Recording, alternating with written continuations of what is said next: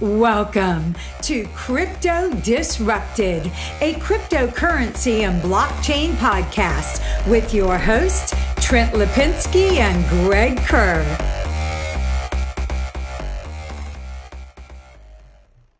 All right. Well, hey, welcome back to Crypto Disrupted. We're here with a special guest, Melissa Quinn, all the way from Vancouver, Canada, which is turning out to be a tech hub, and it's a real big environmental hub. And I'm kind of learning this, a lot of money, wealth, tech, and people that are interested in the environment and social impact issues coming out of Vancouver.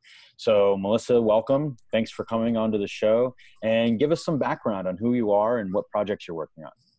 Cool. Thank you so much for having me. It's great to hear people say things about Vancouver other than that it's so rainy. So that's nice. Because that's a true stereotype. Awesome.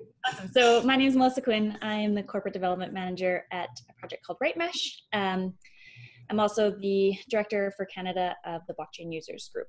So RightMesh is, we've got a big part of the research and development team here in Vancouver, Canada. We are a Swiss-based company. Do have some growing teams in Singapore, as well as a development team out of Bangladesh as well. And what we're really focused on is kind of, you touched on it already, is changing the world and making our mark in a way that has a positive social impact to the most people possible. And so for us, we're building a software-based mobile mesh networking platform and protocol. And what that is essentially is just enabling people to connect and transact on a direct peer-to-peer basis. So a lot of times you hear of these decentralized and distributed and peer-to-peer solutions, but people forget the fact that that's still relying on centralized ISPs or other authorities that can kind of make that transaction happen or that connection happen. And for us, what we've been able to do is put that solution, that software-based solution, onto mobile devices, IoT devices, Android primarily right now, but other devices in the future, and enable that connectivity using Wi-Fi, Bluetooth, and Wi-Fi Direct on a peer-to-peer way. And so it's really taking away that centralization and reliance as heavily on ISPs and traditional infrastructure. And that's, it seems quite technical, but when you think of it from that humanistic perspective and you think of the power that that can have in things like natural disasters, or when there's political unrest or censorship, when abolishment of net neutrality comes up in conversations, all those types of things that can really empower those people in a way that they can connect still in localized ways. So. That's right. So basically the idea is just like machines or devices can communicate through airdrop, that type of connectivity without the internet. You're talking about having these devices communicate with each other and then basically daisy chain around to create a new internet without a server where, Google's maintaining it, or, an ISP provider or an internet service provider is pushing out the internet. It's kind of the people that are creating the computing power of the internet. Exactly. Yeah. I like to say it's infrastructureless infrastructure. So it's not, we don't use the internet.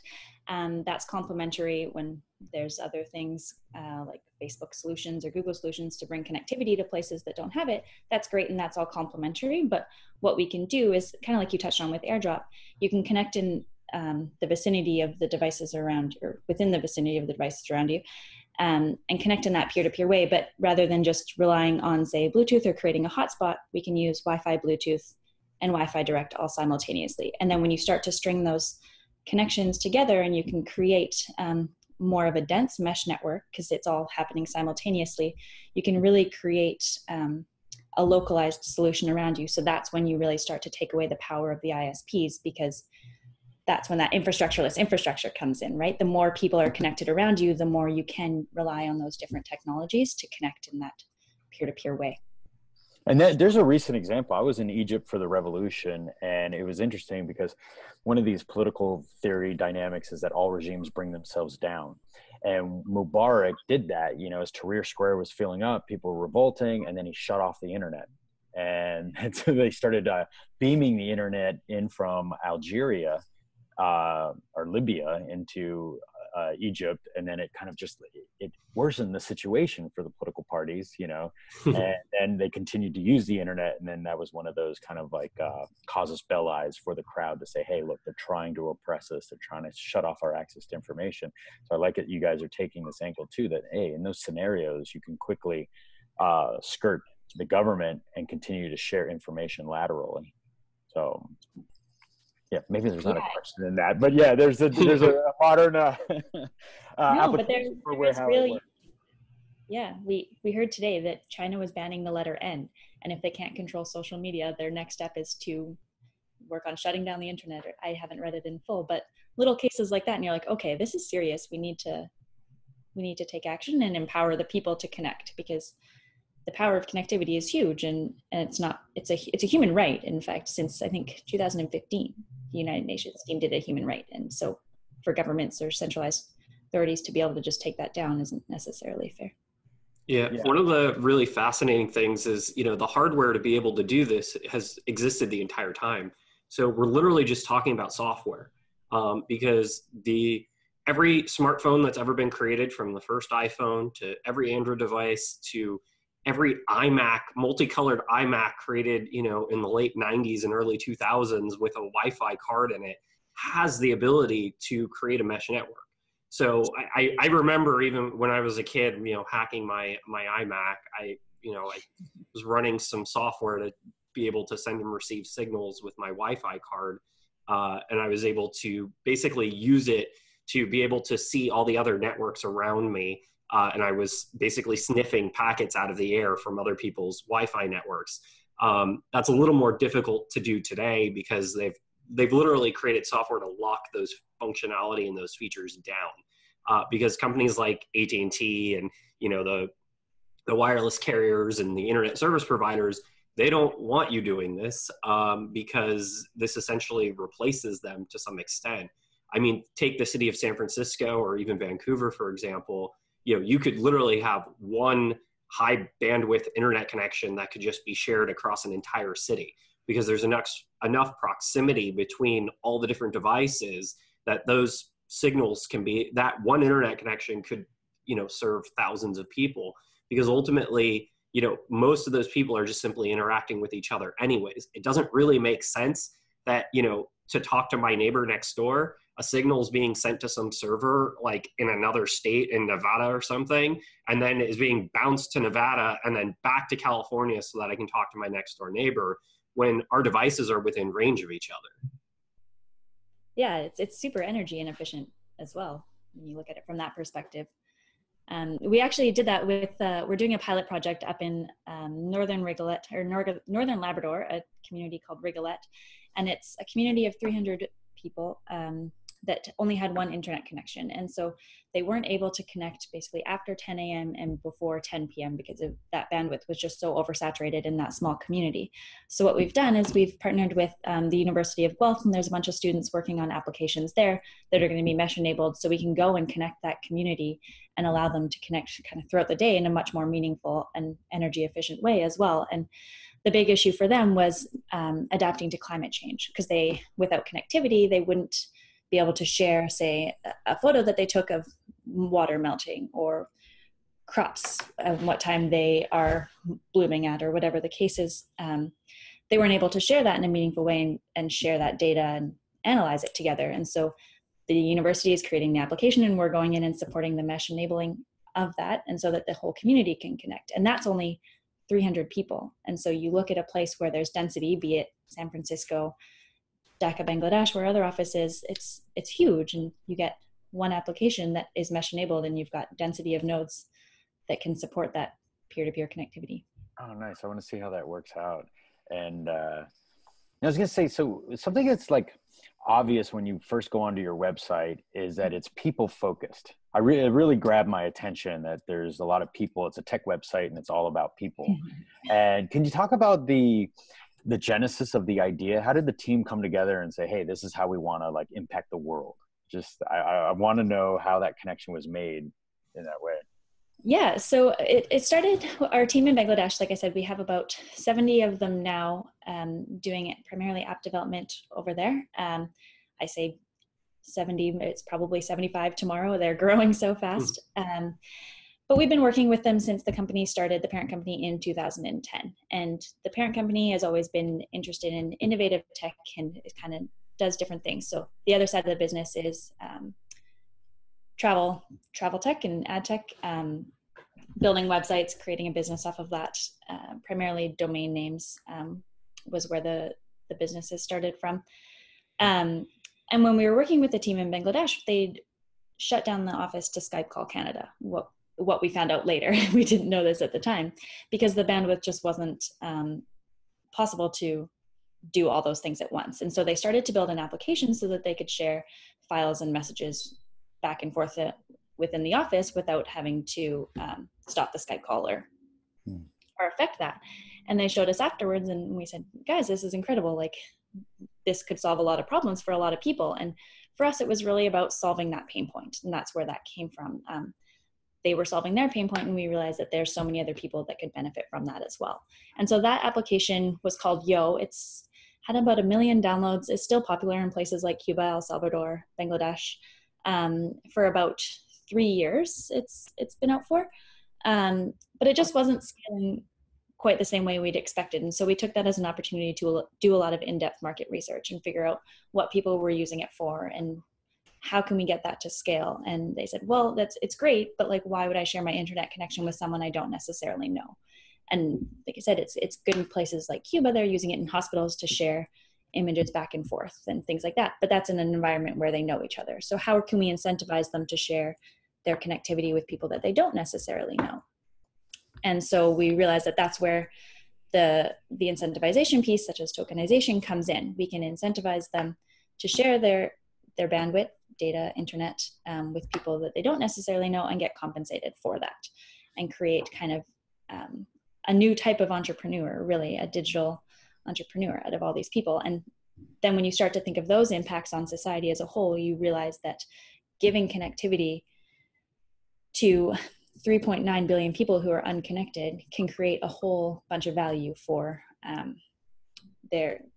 where they're living, their life circumstances, everything. And so for us, it was really about, like you said, those people and the power that we can have to make a social impact in a whole bunch of places. Yeah, I noticed that you have an Ericsson report about mobile connectivity access to, throughout Asia or something like that. And I was just like, okay, yeah. So it's mapping out this kind of path to your solution and say, all right, we have this, and I didn't know about the connectivity issue you had with, your remote office. So your connectivity issues, and you're going after like people that are having difficult connecting, and you see like, okay, if we look at the world through a lens of value and value creation, how can we break those barriers down? And you're saying, okay, just by having, or sharing your computing power, you can start creating value for other people. And as we're going down this road too, to kind of say, hey, how do we create systems that are attainable to the most people? And if everybody has a device and everybody can create value by sharing the computing power of that device, then you're now allowing or make a very easy path to value creation. We start looking about a basic human income. There's one layer of it, right? One of the projects we're working on, we feel like we've kind of monetized the digestive tract because we can turn waste into energy. And then here's another way that people can have access to value. And we see that as the largest kind of like bridge that we can build for the most human beings as well. So have you guys, as you look at the social impact of your entire system, what kind of measures do you have on impact, on your people, planet, profit model? Like, are there any kind of like goals or kind of indicators you hope to reach? Yeah, it's a good question. So we're actually a B Corp. I'm not sure if you're familiar with those at all. I like to say it's what organic is to food, B Corp is to business. So you go through a rigorous process to get certified as a B Corp. And then it goes through everything from changing your articles of incorporation to kind of setting out goals for you in a sense. So you can see you do like I think it's 200 question survey, and then you have to do an interview and all sorts of stuff. And it looks at your consumers, your governance models, your employees, your environment, and your community, I think. And you get scored based on all those, and you have to meet the minimum requirements in order to become B Corp certified, which we did. And that was really important for the business because we do keep track of all these things, but there was no measure to say, yeah, there's a third party that's recognizing this and acknowledging that we are trying to do things in the best way for people, planet, profit. And so that to us was a really important factor. And we've taken that and been able to look at the areas where we were kind of lacking on. One of them is environment, and it's primarily because we rent the building we're in, right? Or we lease it. So how do you change the light bulbs to be energy efficient if you don't own the building, kind of thing? So nonetheless, there's areas for opportunities there. So for us, that's our way though to take that data and improve on it, and constantly be setting those goals for improvement. You have to recertify every 2 years. So it really keeps you on top of it. And to us, that's a really important way to measure the good that we're doing in the world and be able to be proud of that. No, I see that. Okay, so there's a recertification to be an impact business, and that keeps you on your, you're minding your P's and Q's. I'm always looking for sometimes even like negative impacts of success, where it's like, will conflict arise? Will governments topple? As information is starting to kind of proliferate at the lower levels without a filter of the government, and I think too, one of my indicators that blockchain is operating is going to be a shift in identity away from the nation state. So I think our national governments may suffer a little bit as people start solving problems on their own and then sharing them laterally, like your technology is proliferating. So you'll relate less to your capital city as they're localized, your problem solving and your data sharing. And so, and I think, down the road, as I walk my head down this, I'm sitting there, well, national militaries might become obsolescent, and then, you're seeing less and less conflict because more and more problems are being solved at local levels, and less negative interaction between populations, less population movement, better administration of resources. These are the things that I think your technology is going to really impact. And it may not be direct. You may not get that direct credit to say, oh, we got mesh network in here, unless you measure it, I guess, too.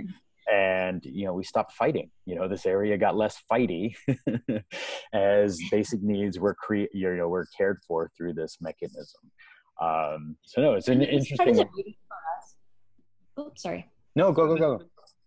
About having the SDK and having the SDK be freely available to developers, because when we did start down this road, everyone had a use case for mesh networking that was amazing. And how do you say one's better than the other, right? Especially when they know that we're such a values-driven company, they come to us with the really admirable solutions. And how do you say no to that? You can't, right? And so we thought, okay, we can't be everything to everyone.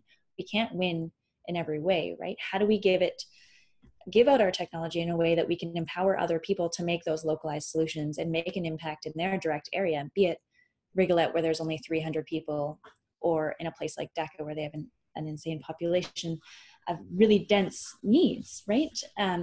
And so for us, the SDK was what was exciting about that. We could give out that SDK as a free tool for developers to then mesh enable any application that they have. And that's when you get, like you said, those localized solutions that can be spread on a more horizontal level rather than relying on us to create those solutions for other people and us trying to guess what people need, right? We can just empower people and enable them to create the solutions that are most meaningful. Are you seeing any trends or specific really interesting use cases, like things you guys didn't even predict? Have you seen anything like that?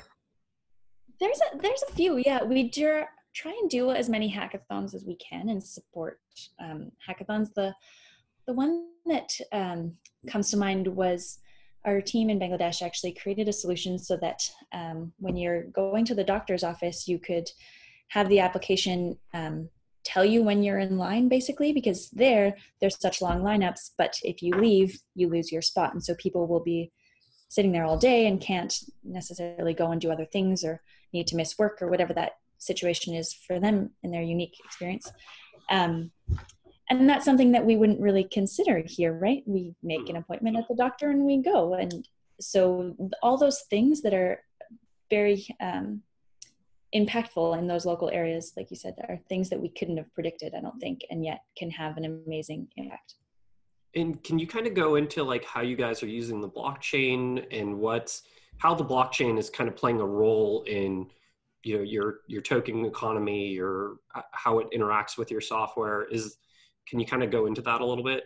For sure, yeah. So I touched on it a little bit earlier. It was all about for us being able to incentivize the users in the mesh network, because density is key, and we seen that time and time again in mesh networking. And so for us, there was two problems: incentivization and identifying nodes in the mesh network, not for our purposes, not for data collection, but more data collection about the mesh network in general. So we could see, great, it looks like there's a mesh network in Ontario that has 20 nodes, and here's where it's dropping off and here's where it's not. We actually have a simulator out that someone shared an article about, if you see that on Medium. But so for those two problems, the tokenization and the transactions through the Ethereum blockchain, whereby you could do trustless transactions, and it was perfect for a peer-to-peer situation. That solved the incentivization piece. It was a perfect storm, really. And then the identification piece, it actually came first. Because you can't have a traditional IP address when there's no internet and mesh network, we realized we could generate an Ethereum wallet ID on every node that is in the mesh network. And so that for us, again, kind of coupled exactly with smart contracts and the possibility to do transactions in that way. So the blockchain use in the RightMesh protocol and platform was really key for two reasons for us: the incentivization and the identification layers. So at first, we realized that we couldn't identify nodes in the mesh network with a traditional IP address because there wasn't internet in these mesh networks, of course. But we could identify them by generating an Ethereum wallet ID on each one of these nodes.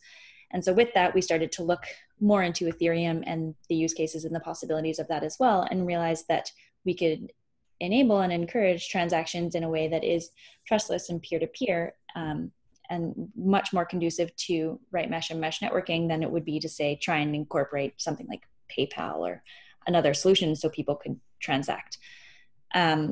Which, as well, you could go into so many things. This is where the blockchain is beautiful. It's global. It's perfect for this. And so that really enabled us to kind of solve those two problems with Ethereum and the blockchain. And we've created it in a way so that the network stack can adjust if it needs to, create a different blockchain. We've ported micro-rating into Java so the team can do more micropayments as well off-chain without clogging up the network, which has been amazing.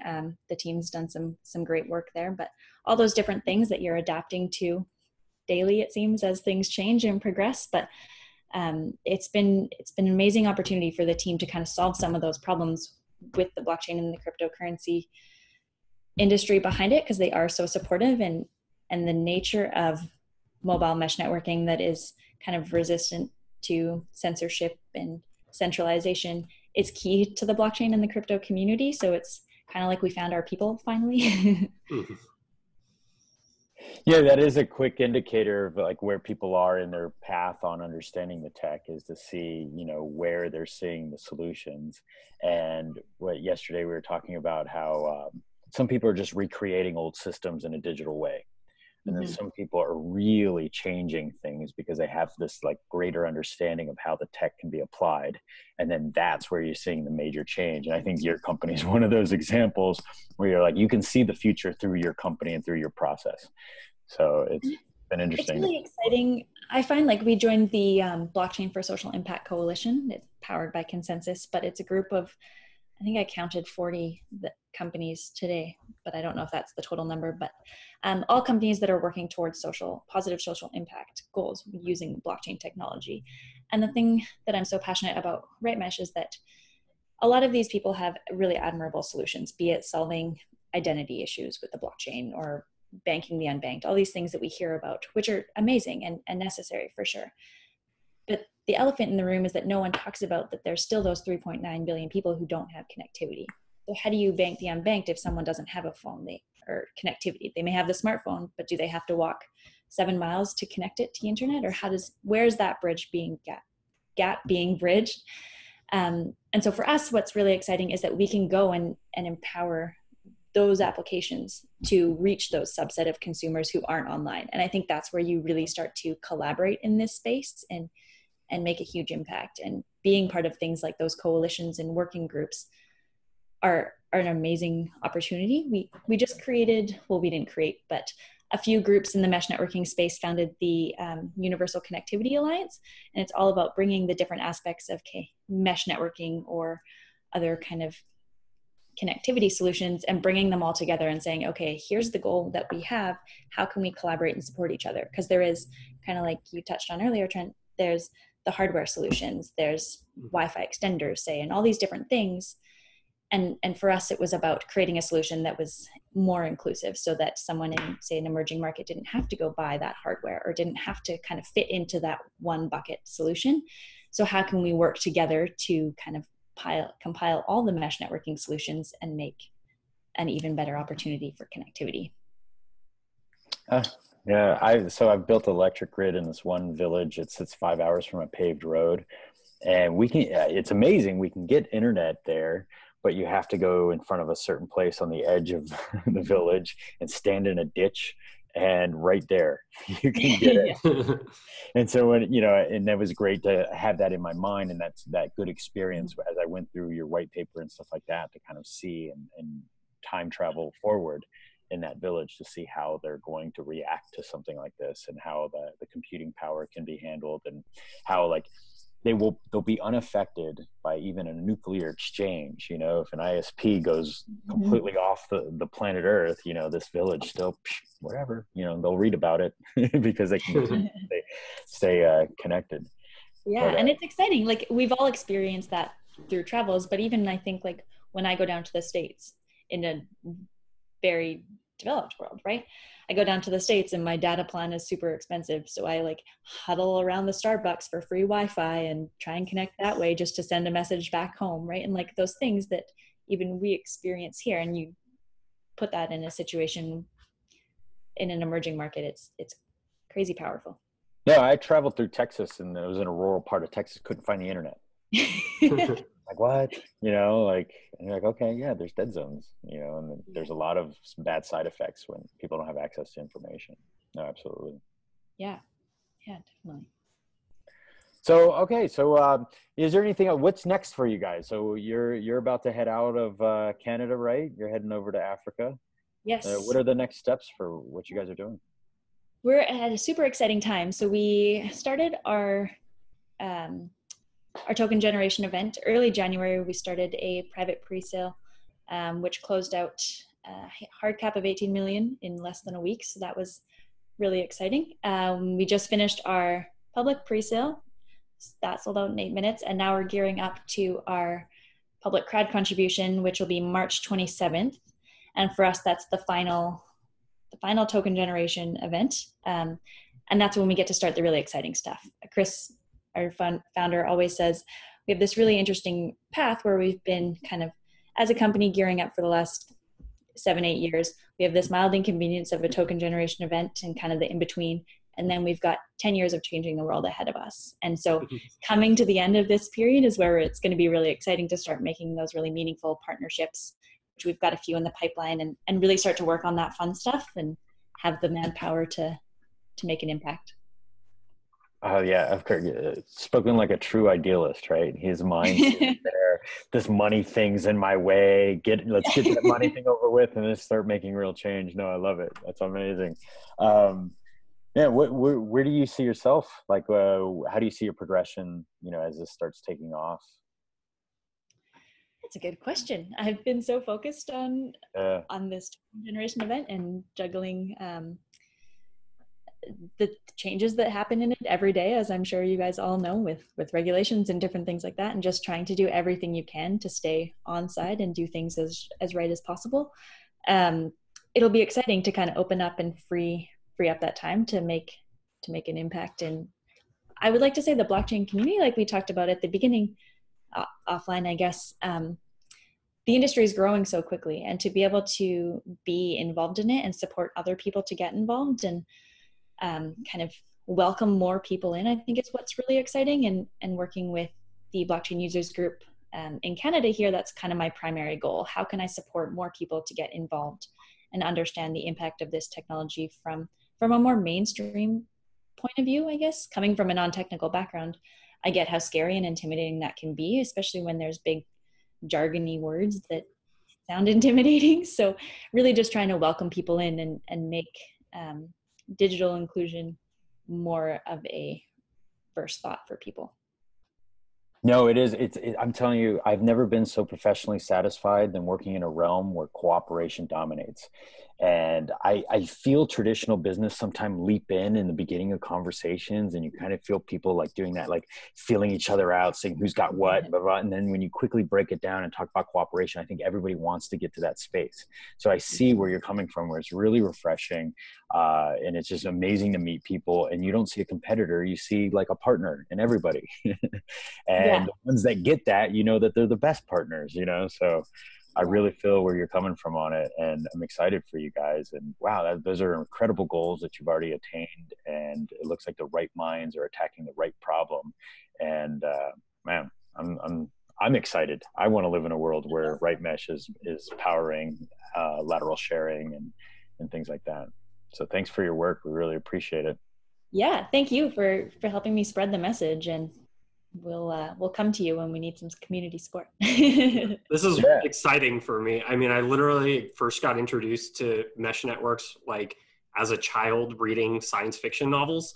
So I was really into like cyberpunk novels and stuff when I was a kid, like Snow Crash and like Neil Stephenson's kind of stuff. And so that's where I first started reading about mesh networks. And I was like, this is going to happen in the future. And now it's happening. Another time. Exactly. So, you know, it's fascinating to see, you know, from the early 90s, you know, the evolution of where we started with the internet to, you know, peer-to-peer file sharing, you know, Napster, Kazaa, that whole era. And then, you know, now we've had the mobile era, and, you know, we've had all this centralization that took place because it was basically controlled by the ISPs and the wireless carriers. And now we're finally have the tools to break free from that. So it's awesome that, you know, RightMesh is working on that solution. Yeah, got to empower every single device and connection, because we need to fight together to break down that centralization. Exactly. Yeah. Well, hey, Melissa, how can people reach you? How can they find you? I am on Twitter at Melissa_A Quinn. If not, our contact information is all on the RightMesh website as well. Telegram's always a good place to reach us. We're on there 24/7.